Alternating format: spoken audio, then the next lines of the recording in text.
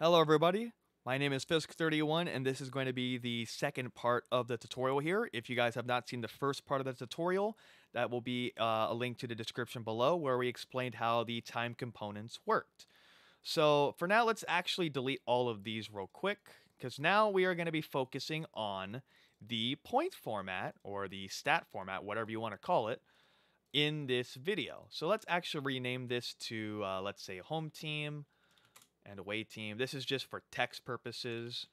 So we now have a home and an away, and now you can see a point and stat thing on the left side of your screen. Select and drag the points display here, and now we'll call this home and away. As you can see on the components on the top right, just in case you forget, you can name the components for easier organization with your connections.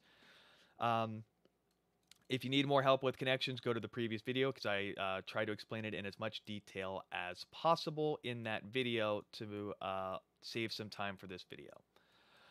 So basically, for the set point format, most of the buttons do the same thing compared to the time format. So let's first connect these to each other's respective point format. We have the home one set up. Now let's do the away one.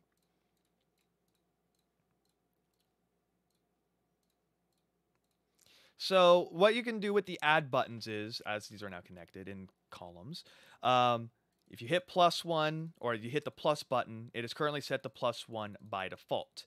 What you could do is you could actually change the value so you could make it so it subtracts by 5 instead. Just make sure you hit enter so it saves, and now you can subtract by 5. Well, this adds by 1. You could also make this add by 10 or whatever number you want, and now it adds by 10. Pretty cool. So you can now add and subtract by set number amounts, which is helpful for sports not soccer, football or basketball, which has like multiple point systems, like a 2-pointer, a 3-pointer, a free throw for basketball. Football has a touchdown, a safety, a field goal, a point after attempt, things like that. So you could also connect this. We'll have this one be 1 point.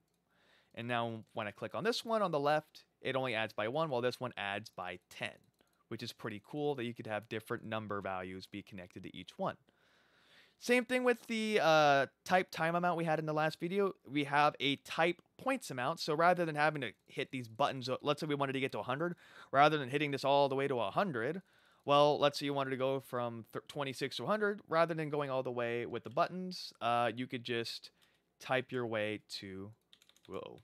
You could just type to 100 and click set, and it automatically sets it to 100. And the same thing could be applied for the other team if you wanted to. And it's pretty simple, I would say, for these buttons. You got the add by a certain value, the subtraction by a certain value, and you got the set the exact value. But it doesn't end quite there because there is one more button I have not introduced yet. And this does not exist on the time-based buttons either. This is going to be a little interesting because this sets a specific number. It doesn't add, it doesn't subtract, it just sets a number. So basically similar to the type points amount, it's going to be setting it to a specific number. So for now, by default, it sets it to set the amount to 1. So every time I hit this button, regardless of what the value is, if I hit this purple button right here, it just sets it right to 1. And you might be wondering, well, why do I need something like that if I just have this component right here, which I could type the value? And the reason for that is, let's say you are doing a sport like tennis. Tennis doesn't do traditional sports format compared to other sports because they do 0 to 15. I got to hit enter. 0 to 15 to 30 and then to 40. So it goes... So what you can do is have multiple of these buttons set up. So now every time I hit this top button, it's 0. The second button will be 15. I got to hit enter so it does it properly, and I got to connect it. Oopsies, still got to connect it. Don't forget your connections, folks. Otherwise, it won't do anything. So now that it's connected, every time I hit the top button, it just has it set to 0. The second button, it's 15. Third button set for 30, and the bottom button set for 40. For most sports, you might use the set number to reset it to 0 because it's easier to do than just going all the way to here and then just typing it in. That's what I would use it for. But let's say you're doing sports like tennis, rather than having to go here every time and type in the score, you could just do the set number value and it makes it much sooner or make it much quicker.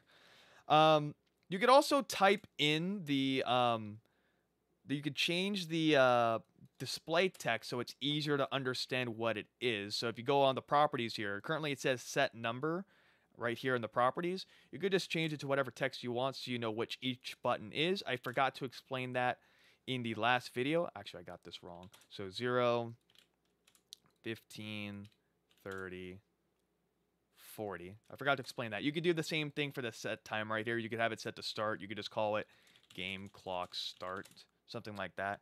You could do the same thing. But basically for this example, you now have it set for 0, 15, 30, 40. Just don't get confused between display text and the set amount. Set amount determines what the value is, and the display text just determines what is on the button. And what's also pretty cool is like you can connect multiple timer buttons to each other, to other timers. You could set these up to multiple displays as well. So if I want to have this one be, we'll call this shots on goal, for example, for hockey again. We'll do another hockey example. This one will be goals, we'll say. And you could just have it go out, count up right now. And then you could just add in the shots on goal component. So now every time I hit plus, it adds plus to both at the same time. Add shots on goal. Now it subtracts every time. You get the idea. And this could be very useful for goals and shots on goal. So an example of this would be, let's say the one on the left is for goals and this one's for shots on goal.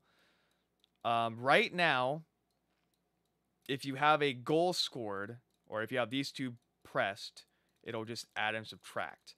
But shots on goal should be its own thing. So we'll add this right here. Shots on goal, its own set of buttons. So now every time I hit this, it only counts this one up and down for shots on goal. But let's say a goal is scored. Obviously, if a goal is scored, a shot on goal is counted up. Well, now when I hit this button, it adds a goal here. And it adds one shot on goal here. Oh, wait, let's say the goal is waved off. Well, you could subtract it and it removes both. And of course, you could just add the shots on goal individually. But this is basically something that makes it a little easier so you don't have to have two sets of buttons for every single value. You could actually make it slightly easier with less buttons to add up more space. And that's what's really cool. If you can figure out how you want to picture it in your head and are able to use the connections properly, then you are able to accomplish things like this, which adds more features to what you want to do. And to show off what it actually looks like when you do it all properly, I'm going to show off my finished scoreboard.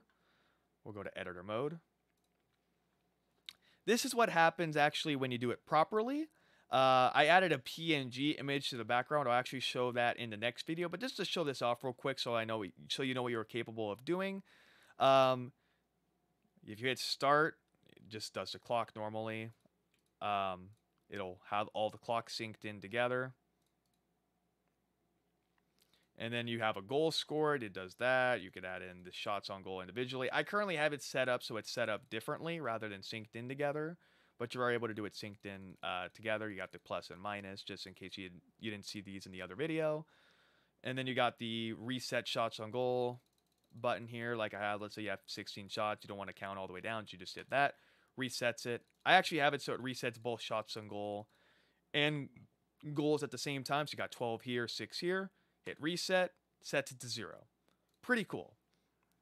Might be a little confusing at first, but once you get the hang of the connections, you are able of doing things like this. Once again, if you have any questions, go to the Discord link down below where you can get the download link for the software with the up-to-date version, as well as Q&A with anyone else in the server, including staff members who are working on this project, and maybe even some updates on what the future is going to be for this program. But for now, this is just a quick rush tutorial on how the points and stats components work. There might be a better tutorial in the future, but for now, this is just going to be for day 1 release. If you have any questions, join the Discord below. And best of luck to everyone who wants to use the software. In the next video, we will be showing off how to do the background image and how to add a component on top of it so you could make something like this real quick.